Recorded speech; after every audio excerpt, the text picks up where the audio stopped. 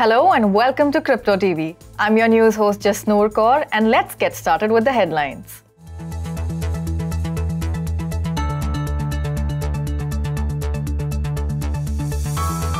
RBI Governor Das reiterates cryptocurrencies pose huge risk. India's chief economic advisor says cryptos yet to pass test of fiat currency. Cryptocurrencies give up gains after ECB rate move. After Coinbase, WazirX and Unocoin to slow down hiring. $15 million of Optimism tokens stolen by attacker. Ronin blockchain surpasses $4 billion in all-time NFT sales volume. Felix Capital raises $600 million to boost Web3 exposure. Ahmedabad firm to launch Gujarat's first NFTs for movies, Celebs. Coinbase makes strategic investment in crypto exchange Zipmex.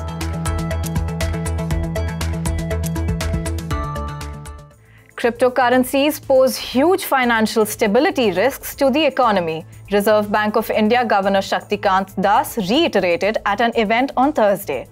Das said the RBI had already conveyed its apprehensions about cryptos posing a threat to financial stability to the government. Das had earlier made similar statement last month when he said that cryptocurrencies will seriously undermine the monetary, financial and macroeconomic stability of India. The governor said that it was waiting for the government to release its consultation paper on cryptocurrencies. The Reserve Bank has been cautioning investors regarding trading in cryptocurrencies amid the ongoing crypto market crash. India's chief economic advisor V. Anant Nageswaran on Thursday said cryptocurrencies have yet to pass the test to become fiat currency since the digital currency cannot satisfy basic requirements such as having store value, widespread acceptability and unit of account. Speaking at an ASSOCHAM event, the chief economist said that the new innovations such as crypto or decentralized finance are yet to prove its merit. Referring to the difficulty in regulating cryptocurrencies, Nageswaran said there appears to be a case for regulatory arbitrage, and in the absence of a centralized regulatory authority, it could only imply there is a world of Caribbean pirates or a world of winner takes it all. Cryptocurrencies fell after the European Central Bank ended a long-running stimulus scheme on Thursday and signaled a series of rate hikes that may be scaled up from September if the inflation outlook fails to improve. The ECB said it will end bond buys on July 1st, then raise interest rates by 25 basis points later that month. Unlike the Fed, the ECB also has no plans to reduce its balance sheet, with policymakers reaffirming their commitment to keep reinventing cash maturing from the €5 trillion worth of public and private debt the ECB holds. US stock indices were set to open lower as rising bond yields pressured technology and growth stocks, while concerns around surging inflation and the path for interest rate hikes sapped risk appetite. Future contracts tied to S&P 500 and tech-heavy Nasdaq futures were down by over 0.4%, indicating lower opening. CryptoWire's IC15 index fell 1.5% to around 49,500, giving up its earlier gains in the day. Bitcoin was recently seen trading at around $30,100, down nearly 1.4% in the past 24 hours. Ether was seen trading around $1,800, down 1.5% in a similar time span. Other major altcoins traded mixed. Indian crypto exchanges WazirX and Unocoin are slowing down their hiring due to harsh new tax regime and a pullback from banks and payment processors, which have caused trading volumes to plummet.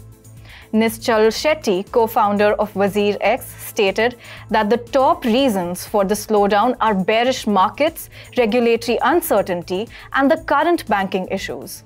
They are working on solving regulatory uncertainty and banking issues. But until then, the Indian crypto industry will continue to see downward pressures in terms of business growth. Satvik Vishwanath, co-founder and CEO of Unocoin, said that the company decided to change its hiring plans in the past couple of weeks. Like other tech-based companies, they have also become cautious with their hiring. They are concentrating on filling up crucial roles in the organization as opposed to those meant to build in redundancies. The developments come soon after Coinbase, the largest US crypto exchange, announced a hiring freeze and even rescinded accepted offers across its global offices. Ethereum scaling solution Optimism announced that $15 million in Optimism governance tokens have been stolen by attackers.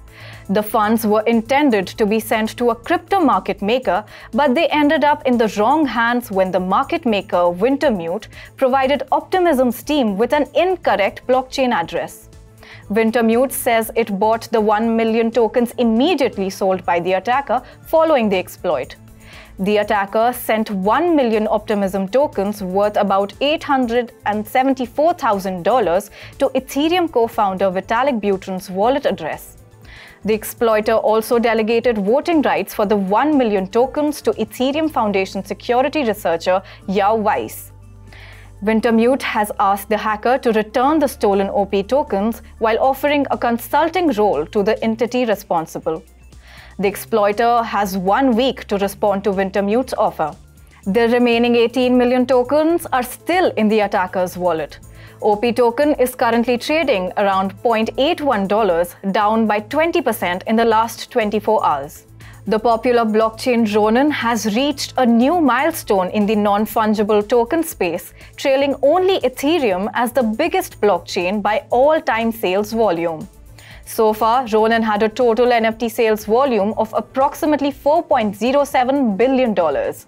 Looking at the spike in unique buyers from August, the increase in sales resulted in the chain's soaring total transaction counts of 305,127 unique buyers and 1,853,437 transactions. The same period was Ronin's all-time high in monthly sales volume with around $848.24 million. The majority of this volume came from Axie Infinity, the most popular play-to-earn game. This comes as a massive boost to the entire Ronin ecosystem after its coin Ron plunged to new high lows in the market crash of May. Ron is currently trading around $0.48, up by over 3% in the last 24 hours. Felix Capital, a venture capital company, has just raised $600 million to invest in Web3 and blockchain companies. The target for the fund was set to $500 million, which was oversubscribed by 20%.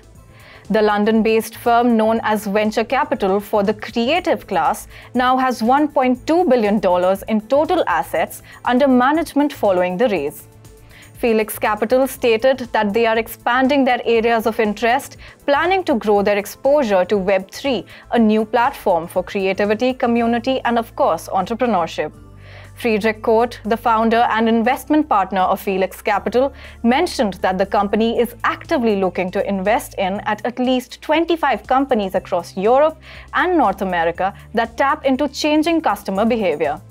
Other fintech companies funded by Felix include Juni, a banking platform, and Forter, a payment processing platform. That's all for today. I'm your news host Jasnoor Kaur signing off, and keep watching Crypto TV.